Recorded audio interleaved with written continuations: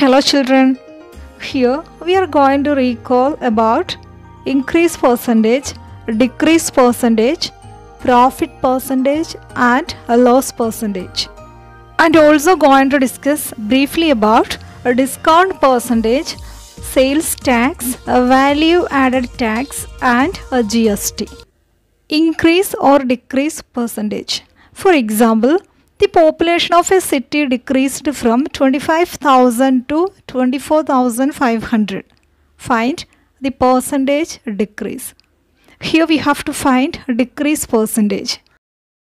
We have learned formula to find decrease or increase percentage equals amount of change divided by original amount or base amount into 100%, right?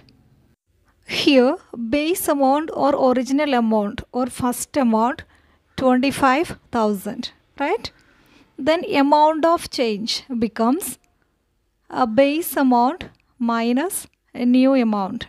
Here 25,000 minus 24,500 equals 500, right? Then decrease percentage equals 500 divided by 25,000 into 100. It becomes a 2%, right? Now we have profit percentage and loss percentage. With the help of two examples, we can recall profit and loss percentages. First one, a cupboard bought for rupees 2,500 and sold at rupees 3,000. Find profit percentage or loss percentage. Here SP greater than CP. So profit, right?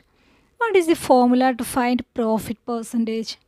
Children, can you give me? Yes, we have learned in the earlier classes, right?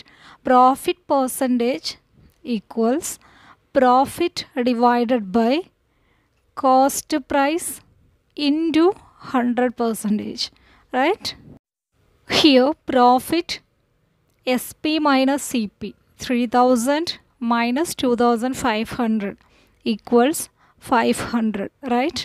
Then profit percentage equals 500 divided by 2,500 into 100%.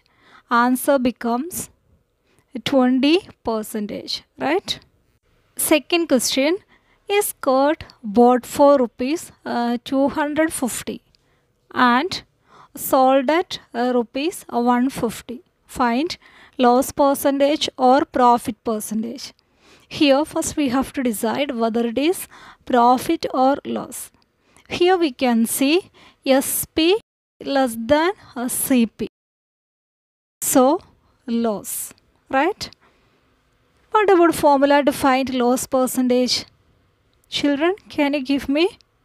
Yes, loss percentage equals loss divided by cost price into 100%.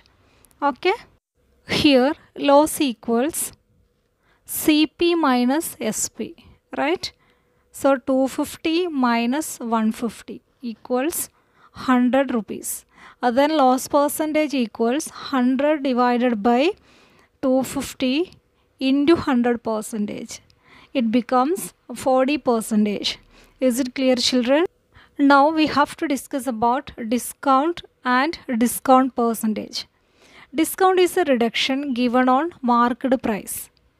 Discount equals marked price minus sale price.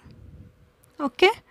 Then discount percentage equals discount divided by marked price into 100%. Let's see one example. An item marked at rupees 840 is sold for rupees 714. What is the discount and discount percentage. Okay, let's try to find the answer. Here, marked price 840 rupees. Sold price rupees 714. Discount becomes 840 rupees minus 714 rupees. Also equals 126 rupees. Here discount becomes 126 rupees. Right? Clear now? Next we have to find discount percentage. Okay? Here discount percentage equals a discount divided by marked price into 100%. Also equals 126 divided by 840 into 100%. After this simplification, we can see their answer 15%. Right?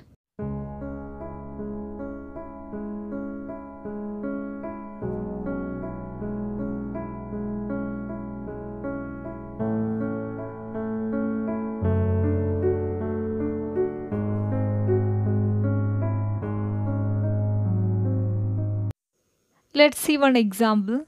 The cost of a pair of roller skates at a shop was rupees 450. The sales tax charged was 5%. Find the bill amount. Okay.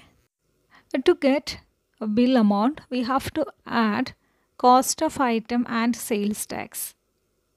To get sales tax, we have to find 5% of 450 equals 22.5. Then final bill amount becomes rupees 450 plus rupees 22.5 also equals rupees 472.5. Okay, clear now?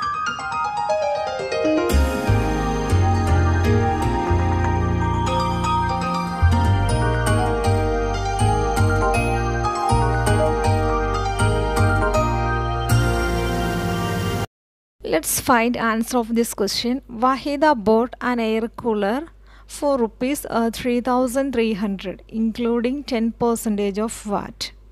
Find the price of the cooler before value added tax was added or GST was added.